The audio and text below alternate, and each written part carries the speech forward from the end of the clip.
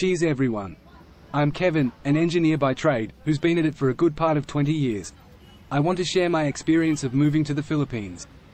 Not too long ago, I decided to shake things up a bit. I traded the familiar Aussie coast for the lively, bustling islands of the Philippines.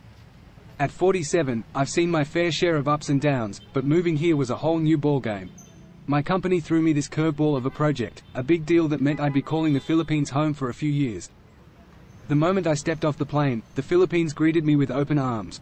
Everywhere I looked, there were Manila street markets buzzing with life, streets painted in the most vibrant hues you could imagine, and so many beautiful Filipino women. It was overwhelming, but man, was it exciting. First order of business was finding an apartment, a spot that wasn't just a crash pad but a window into this new world I was eager to be a part of. I ended up in a lively neighborhood in Manila, not too far from Makati. My apartment was nothing fancy, but it had this balcony that gave me a front row seat to the city's heartbeat. Getting settled, I dove headfirst into everything Manila had to offer. I hit the dance clubs in Makati, and let me tell you, they know how to party here. I even spent a couple of days in Angeles City visiting all the clubs and checking out the bar girls. I got a few massages in Angeles City and they were absolutely mind-blowing. But as much as I wanted to keep riding that wave, reality was about to set in. My work was knocking on my door. Living alone in a new country, you bump into challenges you never thought you'd face. I've been flying solo for a couple of years now, since the divorce, and back home, the idea of needing a maid never crossed my mind. But here, things were different. The pace, the workload, trying to juggle everything, I realized I could use an extra pair of hands. And hiring a live-in maid? Surprisingly affordable. So, I placed an advert on Craigslist. That's where Tricia came in. She was a 24-year-old from Tondo, Manila. She answered my advert with such straightforwardness, her professionalism shining through and a kind of warmth that you just can't fake. I decided to meet her, see if she was the real deal. Invited her over to the apartment for a chat, a sort of informal interview, if you will. The day Tricia walked into my apartment, I'll admit, I was caught off guard. It wasn't just her looks. Though she was stunning, it was the way she carried herself, with a kind of grace and confidence that you don't see every day. And her smile, it just lit up the whole place, brought in a warmth I didn't even know was missing. As we talked, her sharing about her life, her family back in Cebu, and her dreams, it was her sincerity that really got to me. It was clear she wasn't just looking for a job, she wanted to make a difference, to grow and to learn. Hiring her was a no-brainer for me. There was something about her, a connection that I felt right from the start, something I hadn't expected. Tricia needed a place to stay, part of the job deal, so she moved into the spare room. It's a pretty common setup here in the Philippines, and it seemed like the perfect solution for both of us. In the weeks after she moved in, I found myself on an emotional roller coaster. There was this ease between us, a camaraderie that quickly deepened into something more. I've always been the logical type, pride myself on my discipline, but with Tricia, all that seemed to wobble. I was drawn to her, more than I should have been, considering I was her employer. But I kept a lid on those feelings, kept things professional. Our relationship, if you can call it that, evolved in the most natural way. The apartment wasn't just a place to crash anymore, it became a home filled with laughter, warmth, and the kind of lively conversations I'd come to look forward to at the end of each day. When I came home, the place looked fantastic and Tricia had dinner ready. It was a dream come true. But I was wrestling with my feelings, fully aware of all the reasons why acting on them was a bad idea. The employer-employee thing, the age gap, not to mention the cultural and personal lines we'd be crossing. Yet, no matter how much I tried to keep those feelings in check, they kept growing, silently and persistently. Then came that evening in the kitchen, which felt like any other at first. We were cooking, laughing, the room filled with our banter. But suddenly, everything shifted. There was this charged silence, a tension thick with all the things we hadn't said out loud. And when Tricia looked up at me, her eyes full of affection, I felt it, she wanted me, and I wanted her. That moment felt like time itself had paused, and my resolve just vanished. Tricia stepped closer, wrapping her arms around me, and then, she kissed me.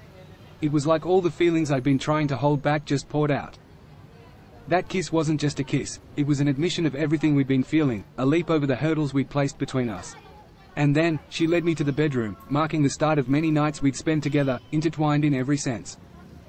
Over the next month, Tricia and I grew very close. It felt like we'd found pieces of ourselves in each other, creating this whole that neither of us had known was missing. But life has a way of testing you, of throwing curveballs when you least expect them. One quiet evening, shattered by the ring of Tricia's phone, we faced our first real challenge. It was her sister from Cebu, calling with the news that their mum had been rushed to the hospital with a heart attack. Watching Tricia's face fall, seeing her break down, it tore through me. She needed to be with her mum, said she had to leave in 2 days. Coming home the next day to find Tricia in tears was a punch to the gut. She was worried sick about her mum's medical bills, about how her family was going to manage. When she told me it was $1,000 just to start the care her mum needed, I didn't even have to think about it. Family's everything, and in that moment, Tricia's family was mine too. I took the day off, went to the bank, and got the money together. It was the least I could do, not just to help her mum get the care she needed, but to show Tricia that I was all in, for better or worse. That evening, Tricia got a grab taxi for the airport. That goodbye kiss and her words of love and gratitude, it just confirmed everything I felt for her. This was real, and no matter what came our way, we'd face it together. The next day rolled around, business as usual, or as close to it as I could get. Work was my only distraction from the quiet of my now empty apartment and the constant worry for Tricia and her family back in Cebu. When work wrapped up, I was more than ready to head back, try to unwind, maybe distract myself a bit more. But nothing, absolutely nothing, could have prepared me for what I found when I got home. The moment I unlocked my apartment door, it felt like the ground just gave way beneath me. My place was stripped bare of furniture, decorations, all those little things that made it feel like home, gone. My personal stuff too, including my bank cards, vanished. Panic-stricken, I bolted to my neighbors, asking if they'd seen anything. The answer floored me. Tricia, alongside 2 guys, had cleared out my apartment. The realization hit me like a freight train. The woman I'd fallen for, trusted with everything, had scammed me. The entire relationship, every moment we shared, was a lie. How could I have been so naive? How did I not see through her?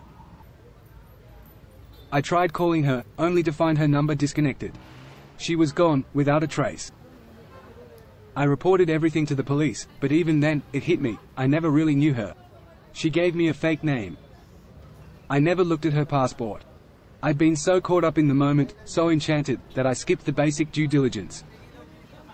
Now, still in Manila, I'm picking up the pieces, trying to move on, but the betrayal left a deep scar.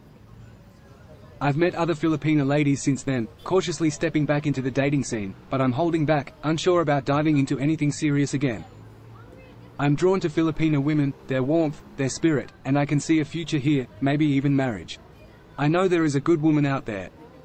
I love the life here.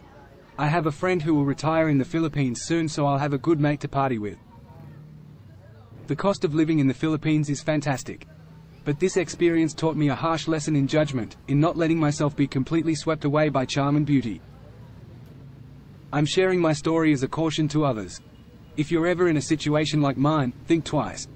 A live-in maid might seem like a simple solution, but if there's any personal attraction, it's a path fraught with potential pitfalls. Learn from my mistake. Keep things professional, and always verify who you're letting into your life. I wish you all the best in your journey for finding a lovely Filipina wife or girlfriend. I'd like to thank the Global Travel Network for letting me share my story. Cheers to all of you, and stay safe.